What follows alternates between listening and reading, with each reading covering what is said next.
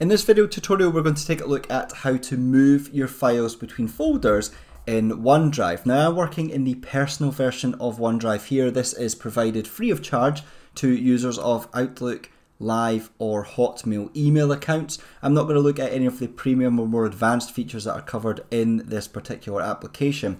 However, if you are a OneDrive for Business user, which may have been provided by your employer, your college, your school, your university, the process is actually the same. So although it's OneDrive for Business versus OneDrive Personal, the way that you move files across your library is still the same, so you'll still be able to follow along. Now, I am currently looking at the My Files area of my library within OneDrive. This is a root level, and this is where I have, for example, various files or folders stored.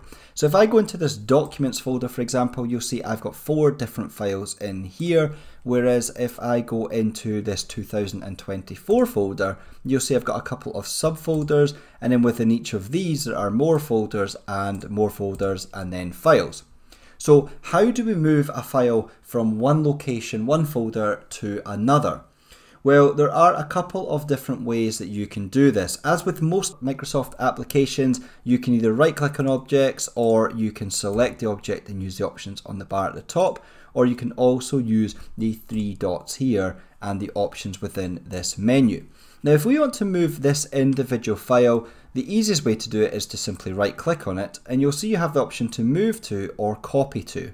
So moving a file means you will remove it from its current location and put it into the new location that you choose. Copy to means that you're going to create a copy of that file and move the copied version to the new location. So let's first of all look at how to use move to for one individual file. So I want to move this file here, so I'm going to right click and choose move to, and then it's going to ask me here, where do I want to move this file to? Now in this case, let's just move it straight back to the root level of our library. So if I go to my files, if I want to move it to this location here, all I need to do is simply click move here, and then this file will now be removed from this folder. If we go to my files, you'll see it now appears here. So that's how, in the most simple form, you can move one file to another location. Now let's say we want to move that file back to where we just moved it from. We just right click, we go move to, and then what we need to do is we need to locate that folder. So 2024, it was under Business, it was under Microsoft Word, 2023 in this case it was, and you'll see it resided here. Now, instead of putting it straight into this folder here called 2023, I actually want to create a new folder to put it into, and I'm going to call that one January. Now, what I could do is I could have used the My Files menu on the left here and then basically dug down and built the folder as a new folder within that area, and then gone into this menu and selected that folder. But because I've not done that, all I need to do is click on the new folder option and then give it a name. So I'm going to put January 2023, hit create, and that folder will now be created here. Now the crucial thing is, if I just click move here, although I've created the folder, the file is only going to be moved into the 2023 folder. We need it to go into 2023 January folder. So we click on that folder to go into it. We can now see in the breadcrumbs that this is a folder we're in. We'll click move here, and that file has now been taken from the root level where we moved it a second ago. We're going to go into 2024, we're going to go Business, Microsoft Word, 2023, and you'll see in just a second I might need to refresh here, but the folder will be available. There it is there, and there is the file there.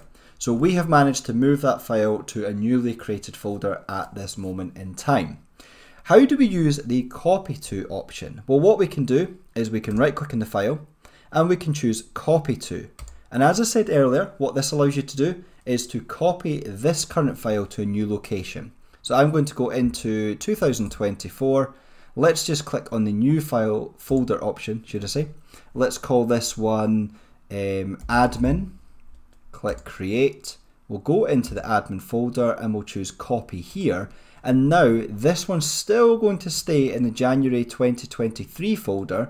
However, this time, if I go to the 2024 folder, we have our newly created admin folder there, and the file lives here. Now it is worth noting that although we've copied this across, it's not a live copy. So if I make changes to this folder here and this particular file, let's say for example I use the rename option and I call this one, I'm going to call it document 2023, click rename. We've made a change to this document. However, if I go and take a look at the other document that we copied from, you'll see that it has still got the same name, okay? So although we've moved it across, in fact, I think it was actually this one we moved, here we go. You'll see that it still has the same name as before. So we have copied it across, and then we now have two files which are independent of each other. Now you might be wondering, how do you move more than one file? So let's go into, for this one, let's go to documents, and you'll see I've got a couple of files here which I want to move. Well, if you're looking to move two files or three files at once, all you need to do is check the files using the check option on the left hand side, and instead of using any of the right click options, just use your options at the top here because you have selected two objects. So we've got two files here. Let's use move to, and let's find the folder where we want to move these to. So again, I'm just going to use 2024. Let's just move them into the admin folder. Click move here. And you'll see they now get taken away from here. Let's jump into 2024. Let's go to admin, and our files can now be found within here. That's just this one and this one here. So hopefully you found that video to be useful. If you did, make sure you hit the like button. If you have any comments about any of the content covered or moving or copying your files, drop them in the comments area below and I'll try my best to help you out. If you haven't already done so, please do consider subscribing to support the channel. And if you enjoyed this video and you're looking to learn a little bit more about using OneDrive, why not check out these videos here.